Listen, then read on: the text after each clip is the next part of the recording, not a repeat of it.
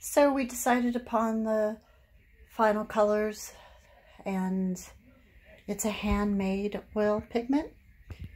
This is a solid piece of tabletop, and we decided to do a faux live edge river table. And we're on the first few layers of the resin, final coat of paint, and these are holes that are gone all the way through in some parts, and there's a channel that'll allow the light to go through. And when the piece is finally done, you won't see these straight edges, but you'll see just a glow. This next layer through here is going to have mica, and then we'll do a clear coat that'll come up to these outer rims. It's looking very beautiful, opalescent, kind of like a labradorite over here. Very pleased. This is our first total fabrication of a live edge river table.